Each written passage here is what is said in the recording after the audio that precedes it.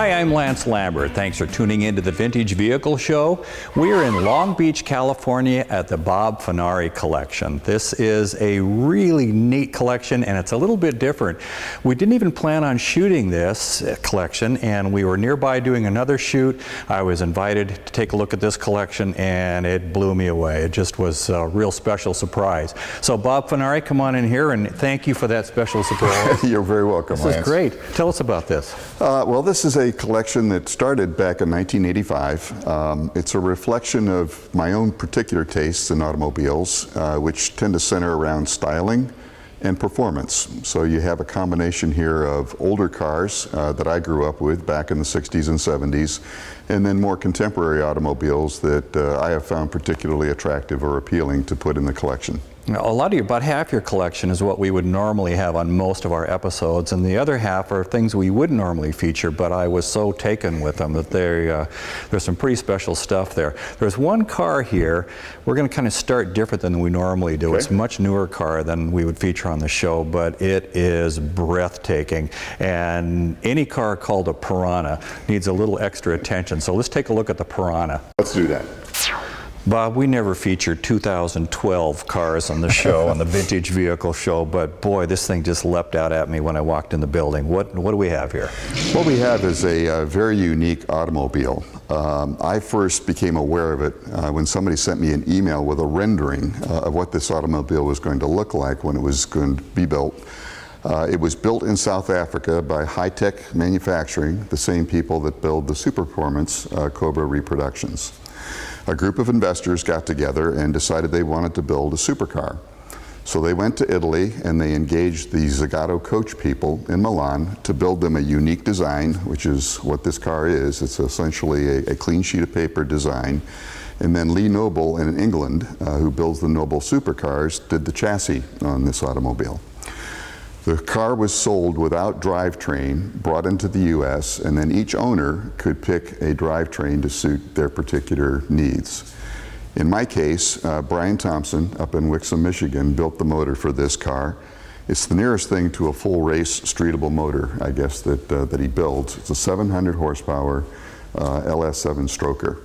So this car is not only looks mean and aggressive, but when you fire it up, it definitely gets your attention. Is it carbon fiber or? It is the same material that the Corvettes have used traditionally in their bodies. So it's not aluminum, it's not steel, it's a composite body. What kind of reaction do you get from people? People are blown away when they see this car. They've never seen anything quite like it. A lot of people aren't sure what it is. They just know that it looks neat. So they come up and they ask, well, what's a Piranha? And I explain to them pretty much the same story that I just told you in terms of how this car came into being. And any of the viewers that go online, it's not spelled like the fish. No, it's not. P-E-R. That's correct. That's correct. A very unique automobile. Probably 50 of these in the whole world, and maybe 12 to 15 of them in the U.S. Are they still building them? They're building a car that's very similar to this. The Piranha group that started the car, or started the project for the car, actually went into financial difficulty and they sold the design to AC Cars in England. So AC Cars is continuing to make a car that looks very similar to this, but with their brand on it and with a Corvette base LS motor in it. AC seems to end up with some interesting things in their lap. They do indeed, they do indeed. Well, you have something around the corner here that's a little more traditional when it comes to a powerful car. Let's take a look at that. Absolutely. The Vintage Vehicle Show viewers, when they think of power, they think more of this rather than the Piranha that we looked at. This is a real kind of beat on your chest. Yeah, I'm going to go fast. It absolutely is. This is the very first car that we put in the collection. It's been with me since 1985. It's a 1967 Corvette. Came with the original 435 horse tri-power motor. Today it contains a 541 cubic inch all aluminum big block Chevy that puts out about 750 horsepower. So a substantial increase from what the car originally came with. We took the step of adding aftermarket brakes, a better cooling system, different transmission to make sure that the car would be drivable and capable of handling the horsepower that it puts out. Do you get any argument from the purists on the changes? There are people who would tell me that what I've done to the car is essentially depreciated it as a result of what I've done in the way of enhancements.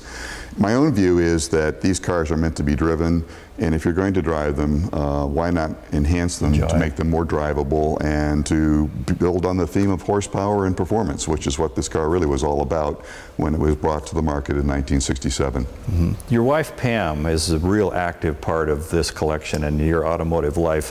What's she think about this car? This is the very first car that she actually rode in before we were married. I took her to lunch in this automobile, and it was a very hot day, I recall, and she claimed that she was melting over there in the passenger seat as we went to the restaurant. Since then, we've put air conditioning in this car, so she no longer melts when we're traveling in it. Did you have to do the air conditioning to get her to marry you? Was that part of the negotiation? No, that came after the fact. Okay, so good. we managed to get married before the air conditioning got into the car. Mm-hmm. Next to it is a marriage of performance and beauty and a real traditional look for exotic high-performance cars. Let's take a look at the Cobra over here. Okay. The Cobras, they just have not lost their appeal as far as the design of them. They're gorgeous the day they rolled out of the factory with Carroll Shelby behind the wheel, and they're gorgeous now. Tell us about this one. Well, this, first of all, is a reproduction. It's not an original Cobra. It was built out of an ERA kit. But Carroll Shelby has signed this automobile, one of the few replicas that he actually was prepared to sign. And the reason that he signed it really has to do with the motor that's in this car. This particular Cobra has what Ford called the Ford Hemi, or the single overhead cam big block engine.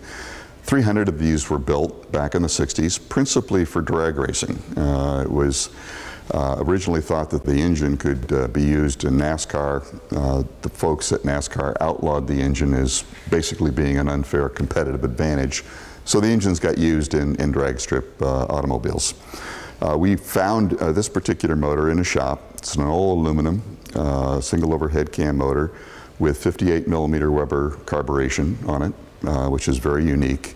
And I think it was the amount of engineering that went into this car to make it all come together that was appealing to Carroll when he was sitting over in the passenger seat talking with me about the car.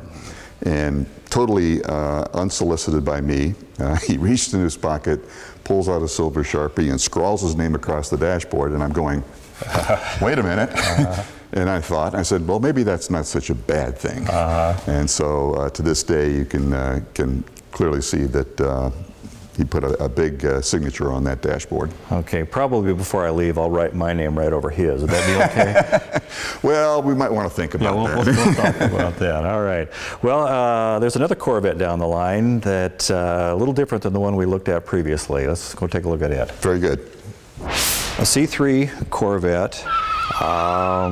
Back end here, you've widened out a little bit. That's indication that something's going on under that hood. Tell us about this car. Well, we found this car up in Woodland Hills for sale. It was a reasonably used automobile. I am a fan of the third generation Corvettes.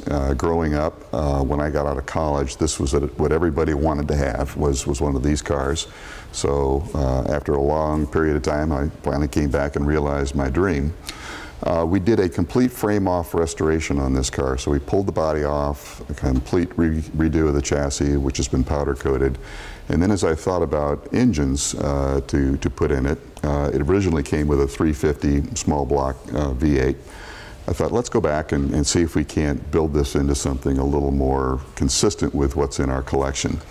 So General Motors at the time was just starting to sell the LSX 454 crate motor, which was a huge bargain. You could buy 600 horsepower for $9,500 right from the factory. So we did that, bought the crate motor, and then put a different transmission, reinforced the back end with bigger half shafts, again, aftermarket brakes. So this is a 600 horsepower, 1973 Corvette. And performance-wise, it's very close to a ZR1. So it's, again, very traditional looking styling, but a lot of performance. The C3 that we're referring to, that's 68 to 82, right? That's Corvettes? correct. And a real unique, distinctive body style that seems to be kind of a love it or hate it body style. And you and I had a 78. I love this body style. I think it's very aggressive. And yep. I do as well, Lance. Again, these cars were very much in vogue when I got out of college, and I investigated actually buying one of these cars when I was living in Cleveland, Ohio. And the insurance for a 21-year-old on this car was almost half of what the car was worth. Right. And I could afford the car, but I couldn't afford the insurance. So it had to go into the future, and here it is today. To many people within the hobby and outside of the hobby, consider this body design to be the most beautiful car ever manufactured. Tell us about this E-Type Jag. Well, the E-Type joined the collection about 10 years ago. I had always wanted one of these automobiles. To your point, I think they are one of the most beautiful designs ever done. The story is that when this was introduced at the Geneva Auto Show in 1961, Enzo Ferrari was in the audience when they unveiled this car. He took one look and said it's the most beautiful automobile he'd ever seen. He also realized that performance-wise, this was better than anything he was producing back in Maranello, and he had to go back and essentially up his game. Not only is the car beautiful, but performance-wise, it was just a breakthrough automobile. Four-wheel independent suspension, overhead cam engine, 150 miles an hour right out of the factory. They just didn't build cars like this back in 1961. And when you look at it today, it certainly doesn't look like a 50-year-old automobile. Right. It looks very contemporary. British Racing Green, fawn interior. You nailed it. It's just... Well, we tried to keep this car pretty close to its original factory condition. It's got Weber carburation, tubular headers, and a little more aggressive cams on the motor. But for the most part, it is pretty much the way it came from the factory. When you're out in this car, of course you're getting thumbs up from every car lover that you see, but do you have, does the elderly gentleman pushing the shopping cart by you at the store, what kind of reaction do you get from people? People love seeing this car out on the highway, and to your point, we get a lot of very positive signals from people who are driving next to us or who are passing us on the highway. This car is just an iconic automobile, and probably one of the easiest automobiles to drive. It's been reliable. We've taken it on long trips without any problems, so it's a great all-around automobile. Mm-hmm. Well, we've visited England. Let's go to Italy now. Okay. I know very little about Alfa Romeos other than they're very cool cars. So whatever you say is going to be all new information to me. Tell me about this car. Fair enough. This is a 1972 Alpha GTV 2000. This is an automobile that was actually pretty competitive in D-type SCCA racing back in the era when it was contemporary. We bought this car at auction. Literally, it was a whimsical purchase. I saw the car in the catalog and took a look and said, wow, that's just kind of a neat looking little automobile. So we put it in the collection, and I will tell you that even though it is probably, the weakest from a horsepower standpoint of any car we've got in the collection, it is probably the most fun to drive. There's something magic about the way Alphas talk to you when you're out on the highway. Driving them, handling, braking is just a completely different sensation. The fact that it's a small package, very nimble, very easy to toss about, is part of the appeal, I think, of something like this car. So even though it's what I would call the runt of our litter, it is just a very neat automobile to drive. When these were brand new, this particular style, were they going for the young Italian businessman or who business person? Who was the market? The market really was the same people that would buy a BMW 2012. It was the people who were looking for a sports sedan that was, had 4 seats in it, but had a sporty feel to it. So it was for people who wanted to kind of have a little practicality, but a sporty feel at the same time. So the husband or wife could come home and say, look what I bought, and we can put the kids in the back. Absolutely. It's that wonderful justification for buying a car like this, that it's practical but sporty. Alfa Romeos, and here I'm fishing, I think I might have this right, they were undervalued for a long time, and then all of a sudden people woke up and now they're getting pretty good money for these. They are starting to get recognition. You know, Alphas were tremendously competitive race cars back in the 30s and 40s, and unfortunately, you know, the marque suffered from some quality issues back in its history, but they are definitely coming back, and you see it in the Alpha 8C and the Alpha 4C, which are beautiful, just beautiful, striking automobiles. So I think Alphas are definitely on their way back, and cars like this are getting much more appreciation. What do you think about Maseratis? A whole nother story. All right, well, we have another story here for you. Your 69 Maserati is breathtakingly gorgeous, but it also holds a little secret. So. Yes, it does.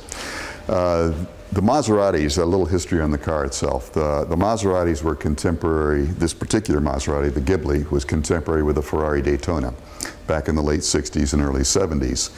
They sold for about the same amount of money, and people who were in the market for buying a high-performance Grand Touring car would consider either one to be a legitimate option.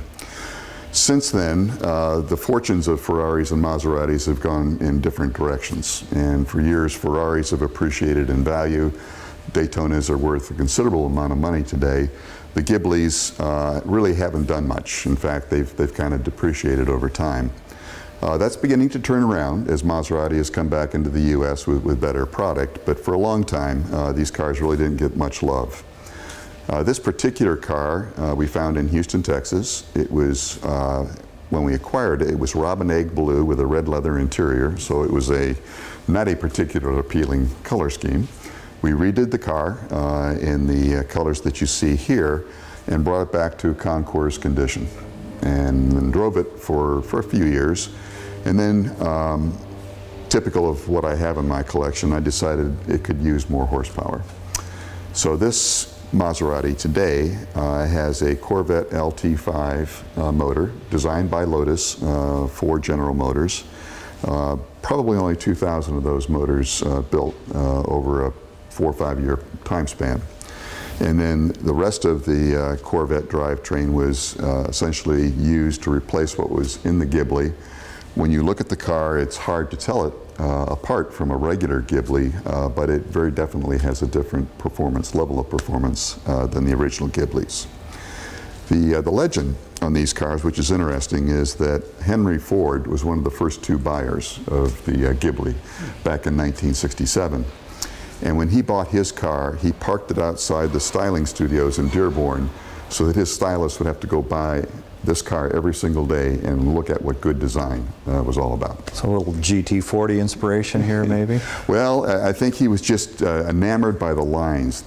Giorgio did such a wonderful job in designing this car, and he wanted his stylist to understand that there were such things as people who could do really great designs, and wanted them to be inspired by what they saw.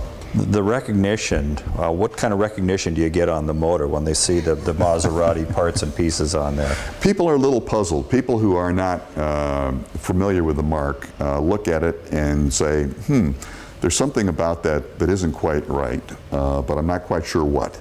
There are people who understand these automobiles and who perhaps even collect these automobiles who clearly understand that something was done here that is non-traditional, non-factory correct.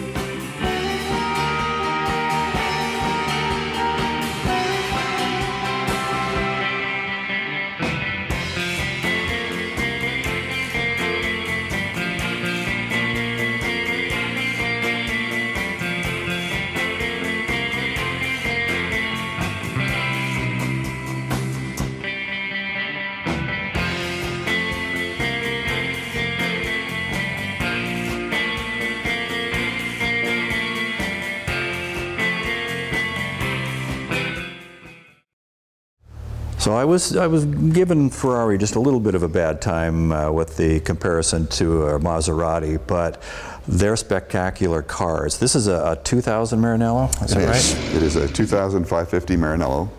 It's the first Ferrari in our collection. Growing up, I think everybody, every young man lusts after having a Ferrari ownership experience. And for me, that came about in 2007. So this is a car that we found on consignment, 7 years old, and it had 5,000 miles on it when we acquired it. I've driven one Ferrari in my life, and I wrote a story in my book about the experience of being in a '99 Maranello that Dick Marconi had. And I got it. At that point, it's like, oh, that's what this is all about. That thing was a real performer. These are wonderful automobiles. There's something unique about V12 Ferraris in the way that they handle, the way that the engines rev when you get into them. This has been a remarkably reliable automobile. Again, we've taken it on long trips. Derek Bell, who raced competitively and very successfully, actually has one of these cars in his own personal collection in England. Phil Hill, who is the first Formula One championship for the U.S., called this car the best Grand Touring car Ferrari ever built.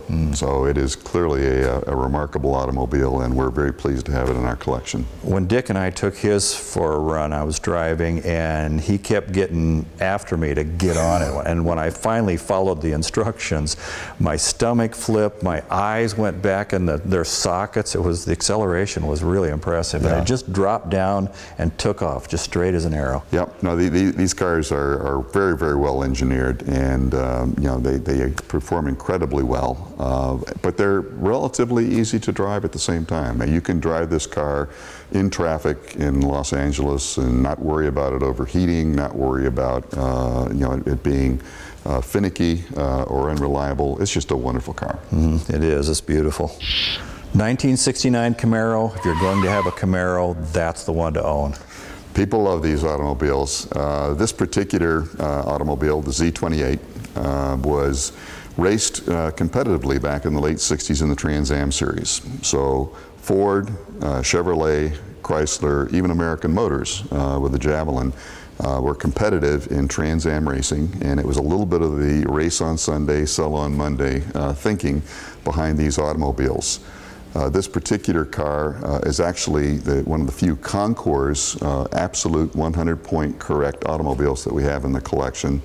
It's a very striking color combination, as you can see, but it is basically 1969 technology, and when you get out and drive it, you realize what a difference the last 50 years has made in terms of automobiles and their drivability and their ability to handle, brake, and even accelerate. The Trans Am regulations were a 5-liter maximum on engine displacement. So this is a small block Chevy, 302 cubic inches, but it has a very aggressive cam, a big Holley 4-barrel on it.